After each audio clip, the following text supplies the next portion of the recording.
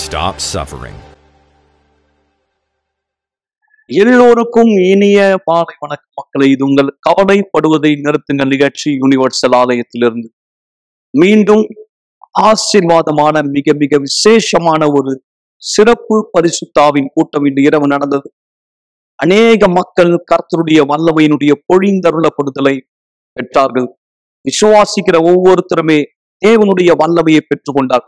கண்டிப்பாய் இதற்காக தான் நம் ஆண்டவராக இயேசு கிறிஸ்து தாமே சிலுவையினுடைய மரணத்தை தம்மை தாமே தாழ்த்தி ஏற்றுக்கொண்டார் முழு இருதயத்தோடு. காரணம், வல்லமை உன்னதத்திலிருந்து புறப்படுகிற வல்லமை நம் ஒவ்வொருத்தர் மீதும் வந்திருக்கும்படியா. காரணம் என்ன? இவ்வுலகம் இருளினால் சூழப்பட்டிருக்கிறது. வசனம் அதை உறுதிப்படுத்துகிறது. உலகம் பொல்லாங்கனுக்குள் மூழ்கி கிடக்கிறது. பலதரப்பட்ட பிரச்சனைகள், பலதரப்பட்ட போராட்டமான சூழ்நிலைகளை நாம் வாழ்க்கையில ஒவ்வொரு நாளும் கடந்து செல்கிறோம். சிலது நாம் ஓரளவுக்கு யூகிக்க முடியக்கூடியது, சிலது நாம் யூகிக்கவே முடியாது. எந்த ரூபத்துல, எந்த விதத்துல, எங்க இருந்து எப்படி வருகிறது நமக்கு தெரியல. அசுத்தத்தினுடைய ஒரு சிறப்பு தன்மை என்னவென்றால், நம்மை திடீரென்று தாக்குவது, அதாவது அதிர்ச்சி தாக்குதல்களை கொடுப்பது, நாம் எதிர்பாராத நேரம் நம்மை நிலை குலையும்படி செய்ய. அந்த மாதிரியான ஒரு சூழல் தான் படகிலே சீஷர்கள் பிரயாணித்த போது நடந்தது. படகு மூழ்கத்தக்கதாய் பெரும் காற்று வீசியது. ஆண்டவர் தாமே நமக்கு அதை கற்றுக் கொடுக்கிறார். எல்லா நேரம் நாம் நம்மை ஆவியிலே வைத்துக் கொண்டால், தேவனோடு கூட ஐக்கியத்தில் வைத்துக் கொண்டால், நம்ம எதிர்த்து வருகிற அசுத்தத்தினுடைய தாக்குதல்களை நாம் மேற்கொள்ள முடியும். அதுதான் இன்றைக்கு மக்கள் கற்றுக்கொண்டார்கள். சர்வாயுத வர்க்கத்தினால் தங்களை மூடிக்கொள்வது. ஏனென்றால் உலகத்திலே நீங்கள் நம்புகிறீர்களோ இல்லையோ, இருள் வேலை செய்கிறது நண்பர். சாட்சிகள் வாயிலாய் உங்களுக்கு அது நாங்கள் காண்பிக்கிறோம். எப்படி ஒருத்தர் வாழ்க்கை இருளின் கரத்தில் அடிமைத்தனத்தில் இருந்தது கர்த்தருடைய சக்தியினால் அவர்கள் விடுதலை பெறுகிறார்கள். இதோ முதல் சாட்சியை நீங்கள் கூர்ந்து கவனிக்கும்படி நான் விரும்புகிறேன். ஒருவேளை இந்த சாட்சி உங்கள் வாழ்க்கையை அடையாளப்படுத்துமானால் கீழே உள்ள தொலைபேசி எண்ணிலே உடனே நீங்கள் எங்களை தொடர்பு கொள்ளலாம். அந்த வாட்ஸ்அப்பிலே செய்தி அனுப்பலாம். உங்களுக்கு ஒரு ஆலோசனை ஜெபம் தேவையானால் சாட்சியை கூர்ந்து கவனிங்கள். இப்பொழுது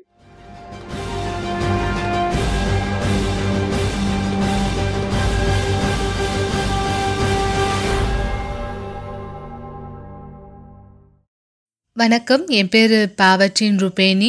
நான் 24 வருஷமா வியாதிப்பட்டு இருந்தேன். 7 வருஷமா படுத்த படுக்கையா இருந்தேன். யூனிவர்சல் ஆலயத்துக்கு வரதுக்கு முன்னாடி என்னுடைய வாழ்க்கையும் எல்லா பகுதியும் முற்றிலுமா அழிக்கப்பட்டதா இருந்தது. மிக மோசமானது. நான் உடல்நிலை சரியில்லாம இருந்தது தான். என்னுடைய வியாதியானது என்னுடைய உடல்ல பருக்களானது இருந்தது. என்னுடைய வாய்ப்பகுதியில தொற்றானது இருந்தது. அதன் மூலமா என்னுடைய தலைப்பகுதியிலையும் அது பரவி இருந்தது. என்னுடைய முடியானது ரொம்ப அதிகமா கொட்ட ஆரம்பிச்சது. என்னுடைய உடல் வீங்க ஆரம்பிச்சது. வலி உருவாச்சு. நாளுக்கு நாள் மோசமாச்சு. மறுத்து போன மாதிரி இருக்கும். வலிக்கும். ரத்தமானது வர ஆரம்பிச்சது. எரிச்சலா இருக்கும். என் உடல் முழுவதும் எரிச்சலா இருக்கும். இதற்காக 28,000 ரூபாய் ஏறத்தாழ நான் செலவழிச்சிருப்பேன். என்னால உடை அணிய முடியாது, காலணி அணிய முடியாது, எதுவுமே என்னால அணிய முடியாது. மிகவும் வலிக்கக்கூடியது என்னன்னா, என்னுடைய முடியானது அதிகப்படியா கொட்ட ஆரம்பிச்சது. கொஞ்சோண்டு முடிதான் இருக்கும். என்னுடைய கண் பார்வையை இழக்க ஆரம்பிச்சேன். ஞாபக மறதி அதிகப்படியா ஆரம்பிச்சது. என்னுடைய உடலின் வலது புறத்துல எனக்கு வலிப்பானது, அதாவது பக்கவாதம் ஏற்பட்டது. என்னுடைய உடலில் இருந்த நுரையீரல் மிகவும் அதிகமா பாதிக்கப்பட்டிருந்தது. என்னுடைய தோல் நிறமானது கருப்பா இருந்தது. இருக்க அதிகப்படியா மோசமாயிட்டு இருந்தது என்னுடைய நிலைமை. இதன் காரணமா நான் மருத்துவர் இடத்திற்கு சென்றேன். அதன் காரணமா நான் அறுவை சிகிச்சைக்கு சென்றேன். ஆனாலும் நான் வீட்டுக்கு வந்த பிற்பாடு அதே பிரச்சனைகளை கடந்து போயிட்டு இருந்தேன். நான் இன்னும் அதிகமா வியாதிப்பட ஆரம்பிச்சேன். நான் எக்ஸ்ரே செஞ்சு பார்த்தேன், சிடி ஸ்கேன் எடுத்து பார்த்தேன். என்னுடைய மூளையானது சுருங்கிக்கிட்டு வருது. எனக்கு முதுகு தண்டுல பிரச்சனையானது இருக்குன்னு தெரிய வந்தது. என்னுடைய நுரையீரல்ல இன்ஃபெக்ஷன் ஆனது இருந்தது. மேலும் தோல் சர்ம வியாதியானது இருந்தது. ஒரு நாளைக்கு நான் 21 மாத்திரையோட 3 இன்ஜெக்ஷனை எடுத்துக்க வேண்டிய நிலைமை ஏற்பட்டது. ஆனா இதுல ஒண்ணு கூட எனக்கு உதவி செய்யல. இதுதான் என்னுடைய மூளையை ஸ்கேன் செய்த எக்ஸ்ரே. இதுல என்னுடைய மூளையானது சுருங்கிக்கிட்டு இருக்குன்னு பார்க்கலாம். நான் இதுக்காகவும் மருந்துகள் எடுத்துக்கிட்டேன், மாத்திரை எடுத்துக்கிட்டேன். ஆனா எந்த பலனுமே எனக்கு கிடைக்கல. இது முதுகு தண்டோட ஸ்கேனு. என்னால அசைக்க முடியாது இருந்தது. என்னால இடது பக்கம் வலது பக்கம் திருப்ப முடியாது. என் தலையை உயர்த்த முடியாது. கை காலை அசைக்க முடியாது, தூக்க முடியாது. என்னால எதுவுமே பண்ண முடியாது. மருத்துவர்கள் சொன்னாங்க, இனிமேலும் இது வேலை செய்யாதுமா, உங்களால இனியும் நடக்க முடியாது அப்படின்னு சொன்னாங்க. மருந்து மாத்திரை எடுத்து கூட எனக்கு எந்த பலனுமே கிடைக்கல. இந்த எக்ஸ்ரே என்னுடைய நுரையீரலுக்காக நான் எடுத்தது. ஏன்னா என்னால சுவாசிக்க முடியாது, எனக்கு பிடிச்ச உணவுகளை என்னால சாப்பிட முடியாது, தண்ணி கூட என்னால முழுங்க முடியாது, என்னால இரவு நேரங்கள்ல பகல் நேரங்கள்ல தூங்க கூட முடியாது. ஒவ்வொரு நாளும் எனக்கு வலி மட்டும்தான் இருந்தது. நான் வெறும் சரீரபூர்வமான பிரச்சனையை மட்டும் சந்திக்கல, ஆவிக்குரிய ரீதியாவும் பிரச்சனைகளை சந்திச்சிட்டு இருந்தேன். ஏன்னா எனக்கு மன அழுத்தமானது இருந்தது, தற்கொலை எண்ணமானது இருந்தது. ஒவ்வொரு நாளும் இரவு நேரத்துல கெட்ட கனவுகள் வரும். நான் நிழல்களை பார்க்க ஆரம்பிச்சேன், எனக்கு சத்தங்கள் குரல்கள் கேட்க ஆரம்பிச்சது. ஏதோ ஆவிகள் என்னை பாக்குற மாதிரி நான் பார்த்தேன். செய்வினை எடுக்கிறவங்க கிட்ட போகிறதுக்காக நான் சூரியனாம், search down, west course, Africa எல்லா இடத்துக்கும் போயிருக்கேன். நான் ஏறத்தாழ ஒரு 20 லட்சம் ரூபாய் செலவு பண்ணிருப்பேன். செய்வினை எடுக்கிறவங்க கிட்டயும் மருத்துவர்கிட்டயும். ஆனா என்னுடைய பிரச்சனைக்கு முடிவு கிடைக்கல. பிரச்சனை இன்னும் அதிகமா மோசமாச்சு. என்னுடைய தோழி ஒரு நாள் என்னை அழைச்சு யூனிவர்சல் ஆலயத்தை பத்தி சொன்னாங்க. அவங்க என்கிட்ட எல்லாவற்றையும் நீ முயற்சி செஞ்சு பாத்திருக்க, இப்ப இந்த ஆலயத்தையும் முயற்சி செஞ்சு பாருன்னு சொன்னாங்க. நான் ஆலயத்துக்கு வர தீர்மானிச்சேன். நான் தங்கியிருக்க லாகுவான்ல இருந்து நான் படகு மூலமா தான் ஆலயத்துக்கு வர வேண்டியதா இருந்தது. ஆப்பிரிக்கா வந்த பிற்பாடு நான் டாக்ஸில தான் ஆலயத்துக்கு போனேன். நான் எப்போ ஆலயத்துக்கு வந்தேனோ அப்ப சொன்னேன், எல்லாமே போதும், இதுக்கு மேல எதுவும் கிடையாது, நான் இனிமேலும் திரும்பி போறது இல்லைன்னு சொன்னேன். எனக்கு இயேசுவை பத்தி எதுவுமே தெரியாது. நான் அன்னைக்கு இயேசுவை குறித்து கேள்விப்பட்ட போது நான் தீர்மானிச்சேன், நான் மறிச்சா இயேசுவோட தான் மறிக்கணும், ஆனா திரும்பி ஒருபோதும் போறது இல்லைன்னு தீர்மானிச்சுட்டேன். நான் தொடர்ந்து ஆலயத்துக்கு வரும்பொழுது என்னுடைய விடுதலையை பார்த்தேன். இனிமேலும் எனக்கு கெட்ட கனவு இல்லை. நான் முதல் நாளே இந்த கெட்ட கனவுல இருந்து விடுதலையை பெற்றேன். நான் தொடர் சங்கிலி ஜபம் செய்யற காரணத்தினால நான் மனம் மாறினேன். நான் அந்நீர்ல ஞானஸ்தானம் எடுத்துக்கொண்டேன். அதுல இருந்து நான் எல்லாவற்றிலும் கீழ்ப்படிய ஆரம்பிச்சேன். இது வரைக்கும் நான் மருத்துவருக்கு நிறைய கீழ்ப்படிஞ்சிருக்கேன். இப்போ தேவனுடைய மனுஷன் சொல்ற எல்லா காரியத்துக்கும் நான் கீழ்ப்படிய ஆரம்பிச்சேன். நான் தொடர்ந்து தொடர்சங்கிலி ஜபத்துல இணைஞ்சிருந்தேன். என் வாழ்க்கையில எல்லாமே படிப்படியா மாற ஆரம்பிச்சது. எனக்கு ஞாபக மறதியானது இருந்தது. ஏன்னா டாக்டர் சொல்லியிருந்த பிரகாரம் என்னுடைய மூளை சுருங்கிக்கிட்டு இருந்தது. நான் தொடர்சங்கிலி ஜபம் செஞ்ச காரணத்தினால என்னுடைய ஞாபக சக்தி திரும்ப கிடைச்சது. என்னுடைய கண் பார்வை சரியானது. என்னுடைய உடல் அசைய ஆரம்பிச்சது. நானே என்னுடைய சொந்த காரியங்களை செய்ய ஆரம்பிச்சுட்டேன். நானே என்ன அலங்கரிக்க ஆரம்பிச்சுக்கிட்டேன். என்னுடைய விஷயங்களை செய்ய ஆரம்பிச்சுக்கிட்டேன். தேவன் என்னுடைய ஆரோக்கியத்தை படிப்படியா குணமாக்கினாரு. இன்னைக்கு நான் முற்றிலுமா விடுதலையாக்கப்பட்டிருக்கேன், குணமாக்கப்பட்டிருக்கேன். சரீரபூர்வா மட்டும் இல்ல, ஆவிக்குரிய ரீதியாகவும். ஏன்னா நான் தேவனுடைய பிரசனத்துல இருக்கிறேன். அவருடைய ஆவியை அனுதினமும் தேடிக்கொண்டிருக்கேன். என்னுடைய ஆரோக்கியத்தையும் என்னுடைய வாழ்க்கையின் எல்லா பகுதியும் திருப்பி கொடுத்த தேவனுக்கு நான் நன்றி சொல்றேன்.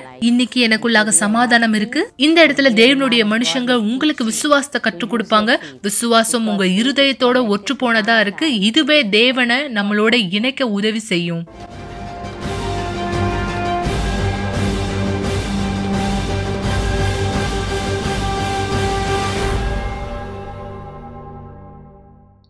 மிக சரியாய் நண்பர்களே, இதுதான் நீங்கள் பார்த்ததை போல கர்த்தர் உங்கள் வாழ்க்கையிலே கொடுக்க விரும்புவது. அதாவது இருளின் கிரியை அழிக்கும்படிக்கு தேவகுமாரன் வெளிப்பட்டார். எனவேதான் நாளை மறுநாள் மிக மிக விசேஷமாய் மாபெரும் விடுதலையினுடைய சிறப்பு கூட்டம் வெள்ளிக்கிழமை நடைபெற போகிறது. காலை 8 மணி, 10 மணி, மதியம் 3 மணி, மிக விசேஷமாய் இரவு 7 மணி. ஏன் இந்த கூட்டம் உங்களுக்கு முக்கியம்? தீர்க்கப்பட முடியாத சூழ்நிலையை நீங்கள் யார் சந்தித்துக் கொண்டிருப்பீர்களோ, மருத்துவரால் நீங்கள் கைவிடப்பட்டிருக்கலாம், மருந்து மாத்திரைகளினால் கைவிடப்பட்டிருக்கலாம், அல்லது நீங்கள் எங்கெங்க உதவி தேடி செல்வீர்களோ இந்த ஆவிக்குரிய பாதிப்பு வெளியே வர நீங்கள் கைவிடப்பட்டிருக்கலாம். இந்த நேரம் நீங்க விரக்தியில இருக்கிறீங்க, வாழ்க்கையினுடைய கடைசி விளிம்புல இருக்கிறீங்க. நீங்க வாழ கூட ஒருவேளை விரும்பல, உங்க மனது முழுவதும் அழுத்தம். ஏனென்றால் உங்களுக்கு சொல்லப்பட்ட வார்த்தை கேட்கக்கூடாத ஒரு வார்த்தை, உங்களால சகித்து கொள்ள முடியாத வார்த்தை. நான் சொல்வதை நம்புங்கள் நண்பர்களே, கர்த்தர் தாமே ஒளியா இருக்கிறார், உங்களை விடுவிக்க. நாளை வெள்ளிக்கிழமை நடைபெற போவது என்ன, அதை குறித்த ஒரு சிறு விளக்கத்தினுடைய வீடியோ நீங்க பார்ப்பதற்கு முன்பாய் எந்த விசுவாசத்தின் அடிப்படையிலே பைபிளுடைய அந்த சம்பவத்தின் ஒரு சிறு படத்தின் காட்சி நீங்க பார்க்கும்படி விரும்புகிறேன்.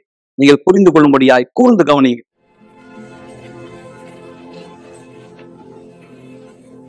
இயேசுவே, இயேசுவே,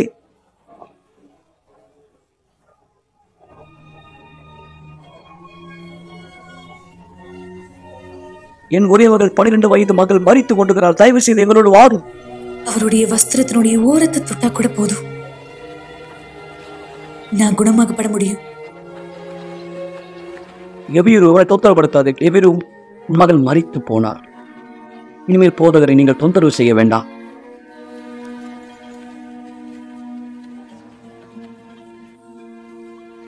பயப்படாதே.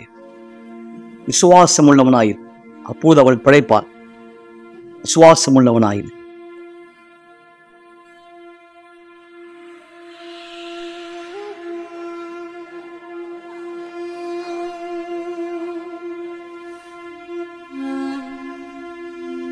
என்னை தொட்டது யார்? ஒருவர் என்னை தொட்டது உண்டு. எப்படி தொட்டது யார் என்று நீர் கேட்கிறீர்.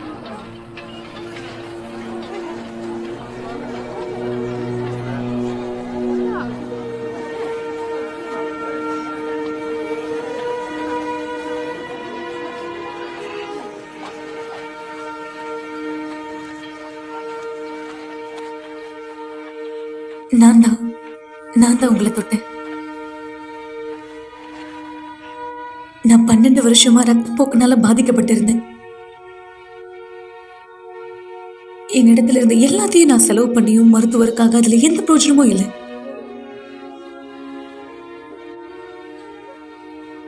ஆனா எப்போ என்னுடைய விரல்கள் உங்களுடைய துணியை தொட்டதும் நான் குணமாக்கப்பட்டேன்.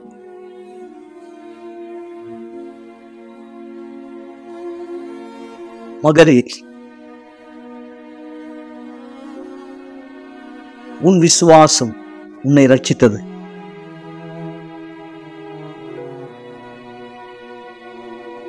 சமாதானத்தோடே போ, சமாதானத்தோடே போ. நன்றி.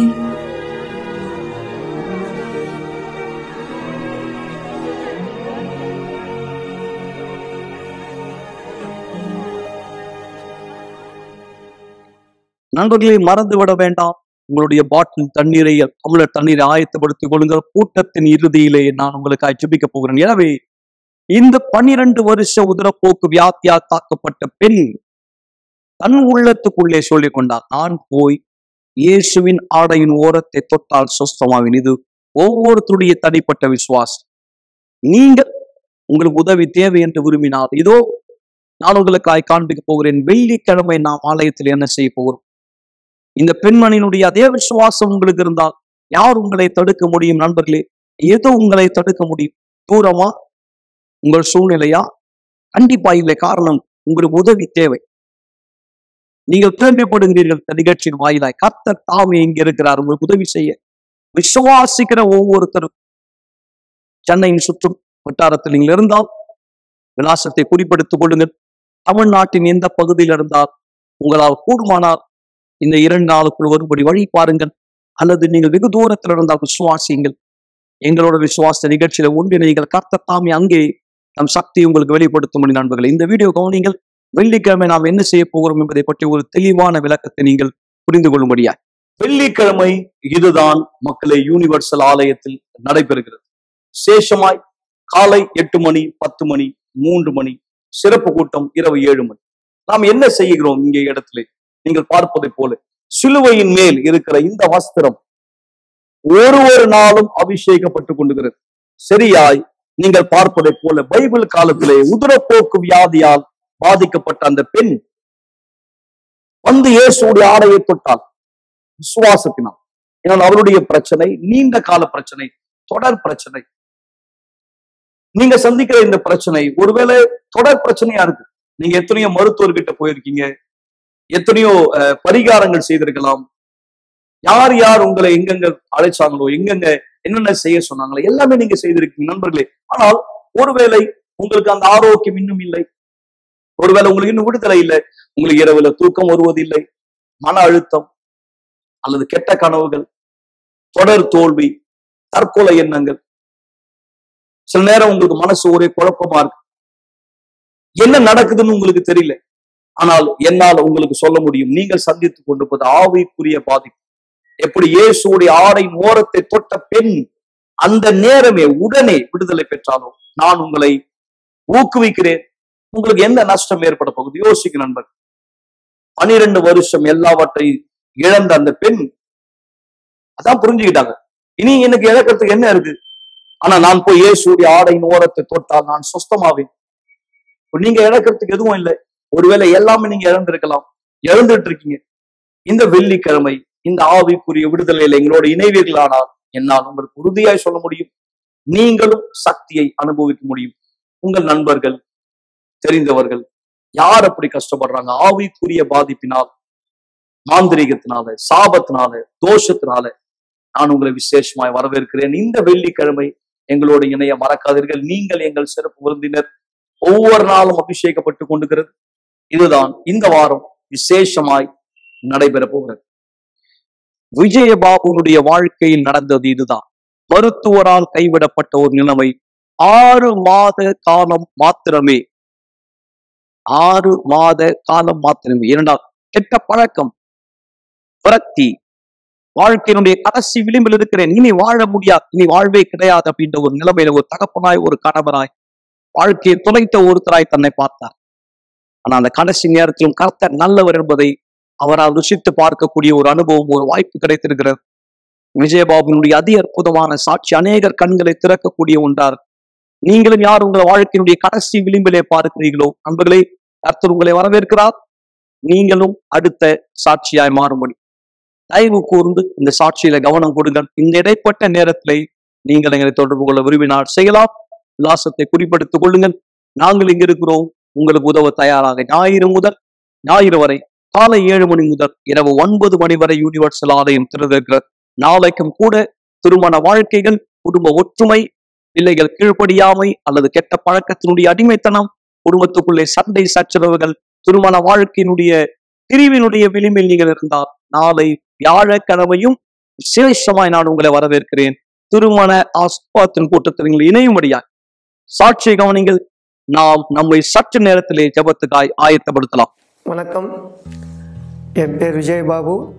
என்னோட வயது 53. நான் 18 வருஷம் குடிப்பழக்கத்துக்கு அடியமாக இருந்தேன். குடி மட்டுமில்ல, பாக்கு, சிகரெட்டு, இது எல்லாமே. இந்த பழக்கத்தினால எனக்கு ஒரு வியாதி வந்தது. அதுதான் டிபி வியாதி. இந்த டிபி வியாதி எப்படி வந்திருக்குன்னு சொன்னாங்க. இந்த பழக்கத்தினால ஒரு நாள் நான் வேலை செய்கிற ஸ்தானத்தில் நான் ரத்த வாந்தி எடுத்தேன். அந்த நேரத்தில் என்னோட நண்பர்கள் சொன்னாங்க, ரத்த வாந்தியில் வரக்கூடாது, எப்படி வந்துச்சு உனக்கு, பரிசோதனை செய்யணும். அப்போது நான் வீட்டுக்கு தெரியாமல் தனியாக ஹாஸ்பிட்டலுக்கு போனேன். ஹாஸ்பிட்டலுக்கு போய் பரிசோதனை செய்யும்போது டாக்டர் என்னை எக்ஸ்ரே எடுத்தார். எல்லாம் பார்த்து, உனக்கு டிபி அது முத்தி போச்சு, இத்தனை நாள் என்ன செஞ்சீங்கன்னு கேட்டார். அப்போ இத்தனை நாள் எனக்கு தெரியாது டாக்டர். அவர் சொன்ன வார்த்தை, இனிமேல் நீ 6 மாதம்தான் உயிரோடு இருப்பேன்னு சொன்னார். 6 மாதமா? என்ன சொல்கிறீங்க டாக்டர்? என்னால் நம்பவே முடியல.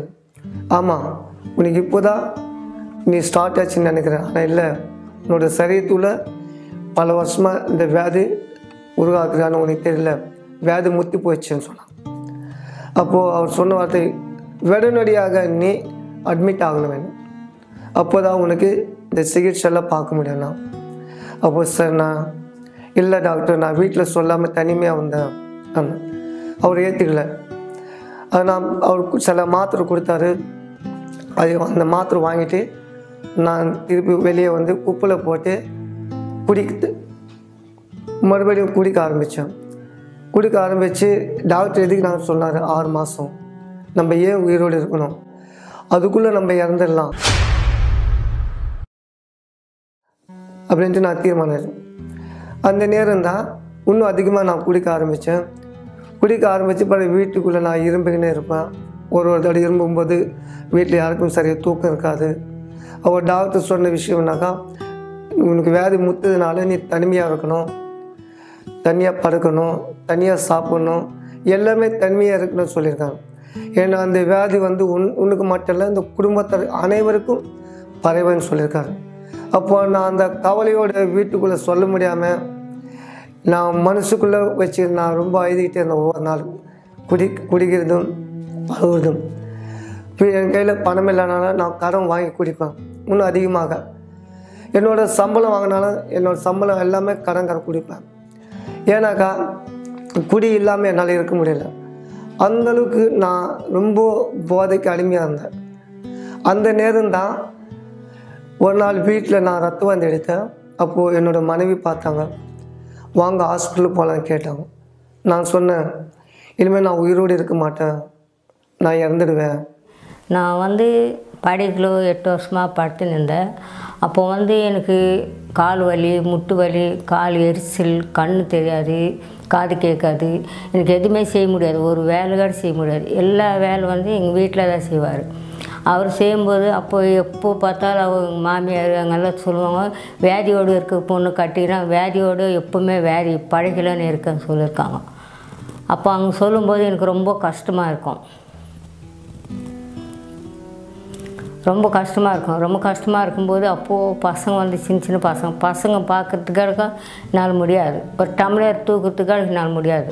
அப்போது பழகில் இருக்கும்போது ஒரு பாஸ்டர் எனக்கு ஜெபம் பண்ணலாமான்னு கேட்டார். எனக்கு வேண்டாம்னு சொன்னேன். வேண்டாம்னு சொல்லாதம்மா, பண்ணிக்கோ, உனக்கு ரொம்ப முடியாது இருக்கான்னு சொன்னார். சரின்னு சொல்லிட்டு அவர் வந்தார், வீட்டுக்குள்ளே வந்தார். வந்துட்டு பிறகு ஜெபம் பண்ணார். ஜெபம் பண்ணும்போது அப்போது என் உடம்புல இருக்க ஒரு அசுத்தா வெளியே வந்துச்சு. ஒரு அசுத்தா வெளியே வரும்போது கொஞ்சம் நிம்மதியாக இருந்துச்சு. அப்போ வரும்போதெல்லாம் அவர் ஜெபம் பண்ணியிருப்பார். என்னால் கொஞ்சம் கொஞ்சமாக ஏந்திட்டு கொஞ்சம் கொஞ்சமாக வேலை செய்ய முடியும். எதனா பண்ணணும், திரும்பி சோர்வாக போயிடுவேன், திரும்ப படுத்துக்கலாமான்னு இருக்கும். என்னால் எதுவுமே சாப்பிட்டா கூட வாந்தி எடுக்கும். அப்போ அவர் எங்கள் வீட்டில் பயங்கரமாக குடிப்பார். அவர் குடிச்சிட்டு அவரும் சொல்லுவார், எப்போ பார்த்தாலும் உனக்கு வியாதி, எப்போ பார்த்தாலும் ஜுரம், எப்போ பார்த்தாலும் ஹாஸ்பிட்டலுக்கு கூட்டின்னு போனால் உனக்கு சரியாக மாட்டேங்குது, நீ தொலைஞ்சு போ அப்படியே சொன்னார். அப்போது இன்னும் அதிகமாக எனக்கு அந்த நேரத்தில் அம்மா அப்பா கிட்ட பார்க்குறதுக்கு கிடையாது. என்னால் என்ன பண்ண முடியும், ஒன்றுமே பண்ண முடியல, நான் வேறு எப்படி வந்துச்சு எனக்குன்னு சொல்லிட்டு நான் யோசனை பண்ணி அப்படியே கால் போட்டு உட்காந்துருந்தேன். உட்காந்து இருக்கும்போது திரும்ப அந்த பாஸ்டர் வந்தார். நம்ம எப்படி இருக்குமான்னு கேட்டார். கொஞ்சம் பரவாயில்ல பாஸ்டர்னு சொன்னேன். சரி, நீங்கள் தொடர்ந்து ஆலயத்துக்கு வாங்க, ஆலயத்துக்கு வந்த பிறகு உனக்கு விடுதலை கிடைக்கணும். சரி பார்க்கலாம், போகலாம், நம்ம உடம்புக்காக நம்ம போய் விடுதலை கிடைக்கணும், நம்ம பசங்க இருக்காங்க, நம்ம கணவன் இப்படி இருக்கார், நமக்கு யாருமே உதவி பண்ணுறதுக்கு யாருமே கிடையாது அது சொல்லிட்டு சரி போய் பார்க்கலான்னு சொல்லிட்டு போனேன். போன பிறகு அங்கே சர்ச்சுக்கு போன பிறகு எல்லாம் சொல்லி கொடுத்தாங்க. அந்த பாஸ்டர் உட்கார வச்சு பேசினார். பேசின பிறகு உனக்கு விடுதலை கிடைக்குமா, உன் உடம்பு நல்லா இருக்கும், நீ பயப்படாத, நீ தைரியமாக இருக்கலாம் சொன்னார். சரி பாஸ்டர் சொல்லிட்டு அப்போது வெள்ளிக்கிழமை, புதன்கிழமை, ஞாயிற்றுக்கிழமை தொடர்ந்து போனேன். தொடர்ந்து போன பிறகு எனக்கு முழுமையாக விடுதலை கிடச்சிச்சு. அப்போ அவர் சொன்னார், நீ ஆண்டவர்கிட்ட வாழ்க்கை ஒப்படைச்சிட சொன்னார். சரி பாஸ்டர் அதே போல் நான் ஒப்படைச்சிட்டேன். ஒப்படைச்சின பிறகு தான் எனக்கு முழுமையாக எனக்கு ஆண்டவர் எனக்கு விடுதலை கொடுத்தாரு, எல்லாமே எனக்கு தெரிஞ்சுக்கொண்டேன். அப்போ கணவன் நான் கூப்பிட்டேன், நீ போறியா, நீ போய, ஏன் என்னை கூப்பிடுற, என்னால் கூப்பிடாத, நான் இப்படி தான் இருப்பேன், அப்படியெல்லாம் சொல்லாத, எனக்கு ஆண்டவர் விடுதலை கொடுத்தாரு, உனக்கு கொடுப்பாரு வா சொன்னார். இல்லை நான் வரமாட்டேன்னு சொன்னார். அப்போது சர்ச்சுக்கு வரத்துக்கு கிடக்க என்கிட்ட காசு கிடையாது, எப்படி வரணும், என்ன பண்ணணும் எதுவுமே தெரியாது. அன்றைக்கி நைட்டு உட்காந்து ஜெபம் பண்ணும்போது இவர் கேட்கும்போது நீ எல்லாம் சர்ச்சுக்கு போகக்கூடாது, நீ வீட்டில் தான் இருக்கணும்னாரு. இல்லை நான் போகிறா, அந்த ஆண்டவர் தான் எனக்கு விடுதலை கொடுத்தாரு, நான் போய் பார்க்கணும், நான் இன்னும் அதிகமாக விடுதலை கிடைக்கணும், நம்ம நல்லா இருப்போம் சொல்லிட்டு அவர்கிட்ட காசு வாங்கி எப்படியாரும் கட்டாயம் போயிடுவேன் சொல்லி கண்ணீரோடு அழுகும்போது சொன்னாங்க. உனக்கு யார் சொன்னது? இல்லை டாக்டர்கிட்ட போனேன், டாக்டர் சொன்னார். நான் சொன்னேன், நீ ஏற்றுக்காத, நீ வா, டாக்டர் ஒரு மனுஷன், அவர் மட்டும் நம்பாத, தேவன் மட்டும் நம்ம, நான் போகிற ஆலயத்துக்கு நீ வா, உனக்கு விடுதலை கிடைக்கும் சொன்னேன். அப்போது எப்படி தேவன் இருக்காரா இல்லையா, தேவனால் முடியுமா நான் யோசிக்க ஆரம்பித்தேன். கடவுளே இல்லையே, எப்படி கடவுள் நம்ம விடுதலை செய்வார்? அப்போ அவங்க வார்த்தை நான் ஒரு கேட்டேன். இல்லை நீங்கள் பாருங்கள், நான் போகிற இடத்துல நிறைய பேர் விடுதலை ஆக்கியிருக்காங்க, நானும் விடுதலை ஆக்கினேன், என்னோடய வியாதிலேருந்து குணமாயிடுச்சு, உங்களுக்கு தான் தெரியுமே, நானும் பல வருஷமாக வியாதி விழுந்தேனே, அதனால நான் அந்த இடத்துக்கு போனேன், நீங்களும் வாங்கன்னு சொன்னான். அப்போது நான் அந்த இடத்துக்கு போனேன். முதல் நாள் அந்த இடத்துல உட்காரும்போது தேவனுடைய வார்த்தைகள்லாம் கேட்க ஆரம்பித்தேன். ஒவ்வொரு வார்த்தைகள் கேட்கும்போது எனக்குள்ளே ஒரு சொல்ல முடியாத அளவுக்கு ஒரு மனசு உறுத்திக்கினே இருந்தது. அப்போது இத்தனை நாள் நான் ஏன் இந்த தவறு செஞ்சேன், எதனால் செஞ்சேன், குடினால் நான் 50,000 ரூபாய் கடன் பட்டிருக்கேனே, இதனால் என்னோடய சரீரம் அழிஞ்சு போயிருக்கு, எதனால் ஏன் சொல்லி நான் யோசிக்க ஆரம்பித்தேன். அப்போது ஒவ்வொரு விஷயம் நான் யோசிக்கும்போது அப்போது நான் நேராக பாஸ்டர் இடத்துல போய் பேசினேன். அவர் சொன்னார், தேவன் இன்றைய தினம் உன்னோடு பேசியிருக்கார். நீ தீர்மானம் எடுத்தாருன்னா கண்டிப்பாக தேவன் உனக்கு உதவி செய்வார். அப்போது பாஸ்டர் சொன்ன வார்த்தை.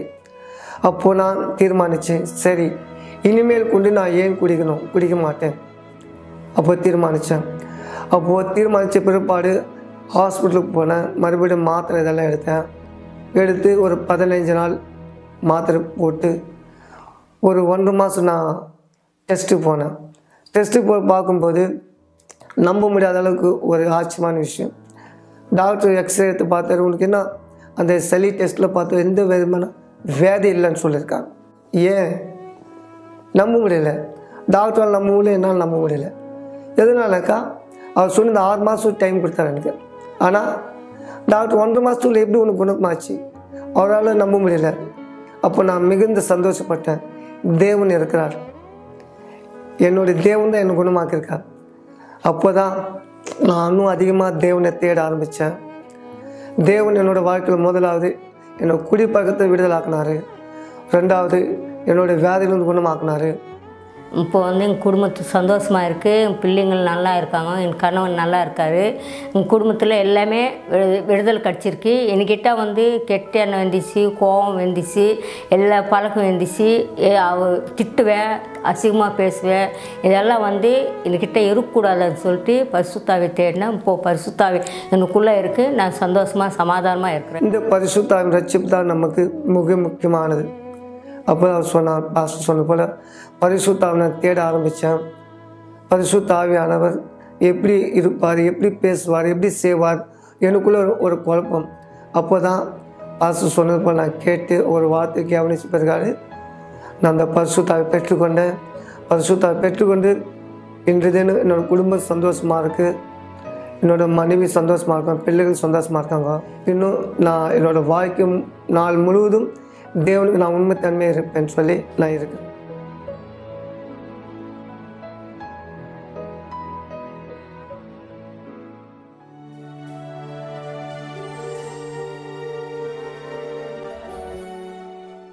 ஜெபம் தேவனுடனான நம்முடைய தொடர்பாகும். நீங்கள் சாட்சிகளை பார்த்தீர்கள், நீங்கள் வார்த்தையை கேட்டீர்கள். ஆனால் இப்பொழுது தயவு செய்து கண்களை மூடியிருங்கள். ஜெப நேரத்திற்காய் நாம் நம்மை ஆயத்தப்படுத்திக் கொள்ளலாம். மகா பரிசுத்தம் உள்ள தேவனை எந்த சக்தி விஜயபாபுவை விடுதலை செய்ததோ, மரியாதைக்குரிய பெண்மணியை விடுதலை செய்ததோ, உதிரப்போக்கு வியாதியால் பாதிக்கப்பட்ட பெண்ணை விடுவித்த அதே வல்லமை இந்த வஸ்திரத்திலே நீர் வைத்திருக்கிறீர். நாங்கள் விசுவாசிக்கிறோம். எனவேதான் ஒவ்வொரு நாளும் அதை அபிஷேகித்துக் கொண்டிருக்கிறோம். இந்த நேரமும் என்னோடு சேர்த்து ஜபத்திலே விசுவாசத்தை இணைத்துக் கொண்டிருக்கிற தூக்கமின்மையினால், மன அழுத்தத்தினால், மன கவலையினால், தனிமை உணர்ச்சியினால், கெட்ட கனவுகளினால் பாதிக்கப்பட்டிருக்கிற, தாகத்தோடு இருக்கிற ஒரு நல்ல ஆசீர்வாதமான எதிர்காலத்துக்காய் தாகத்தோடு காத்திருக்கிற நபர் ஒவ்வொருத்தரையும் தொடுபடி கேட்கிறேன் தகப்பனே. தண்ணீரை குடிக்கிறவர்கள் சரீர தாகம் மாத்திரம் அல்ல, மனசின் அடி ஆழத்திலே உள்ள தாகங்கள் தீர்க்கப்படட்டும். மன அழுத்தங்கள் மறையட்டும், பதட்டங்கள் மறையட்டும். கர்த்தருடைய விடுதலை இந்த நபரின் மீது வருவதாய், குடும்பத்தின் மீது வருவதாய் தண்ணீரை ஆசீர்வதிக்கிறேன். சிறியோர் முதல் பெரியோர் வரை ஜெபத்தை கேட்டுக்கொள்ளுகிற ஒவ்வொருத்தரை ஆசீர்வதிக்கிறேன் தகப்பன். ஆண்டவராக இயேசுவின் மகிமைக்குரிய பெயராலே ஆமென். ஆசீர்வாதமான தண்ணீரை குடியுங்கள். இப்பொழுதே ஜீவனை பெற்றுக் கொள்ளுங்கள், கர்த்தருடைய பலனை பெற்றுக் கொள்ளுங்கள். கேட்ட சாட்சிகள், சொன்ன செய்திகளை மறக்க வேண்டாம். நாளை குடும்பத்திற்காக சேஷமாய் வெள்ளிக்கிழமை ஆவிக்குரிய பாதிப்பின் கீழ் அடிமைத்தனத்தில் இருக்கிற நீங்கள் அதே தீர்மானத்தோடு வாரு நண்பர். உங்க நண்பர், உறவினர், அண்டை விட்டார், யாரை வேணா அடைக்கலாம். முற்றிலும் இலவசமாய் ஆசீர்வதிக்கப்பட்ட வஸ்திரத்தின் விசுவாசத்தில் தொடுங்கள். தேவன் வல்லமை உங்களுக்கு வெளிப்படும். நாளை இரவு மீண்டும் இதே நிகழ்ச்சியிலே உங்களை சந்திக்கும் வரை தேவன் உங்கள் அனைவரை ஆசீர்வதிப்பாராக. சென்று வாருங்கள். கவலைப்படுவதை நிறுத்துங்கள் என்ற நிகழ்ச்சியை பார்த்து கொண்டிருப்பதற்கு மிக்க நன்றி. கூட்டம் முடிந்த பிற்பாடும் நீங்கள் எங்களை தொடர்பு கொள்ளலாம். மறந்து விடாதீர்கள், எங்களுடைய எண் 9384638738. நன்றி.